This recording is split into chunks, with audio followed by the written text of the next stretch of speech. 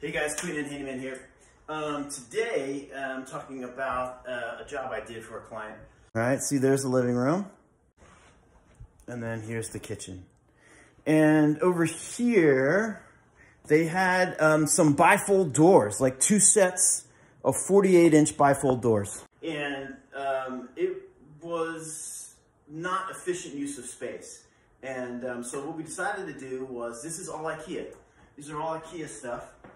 So now we've got lots of storage for some wine, some glasses, some napkins, knickknacks, some food. So it doubles as some food storage as well. And then we also have just a TV here as well. But yeah, to go from bifolds to something like this is a lot more usable. It's pretty, it matches the rest of the house. So that's what you can do. If you have a closet that is off of your kitchen area, or you've got a room that you're using maybe for an office or something, you can just, and you're not using that closet, you can do something like this. And again, this is just using straight off the shelf IKEA components. And then I just added some trim around it and finished it out.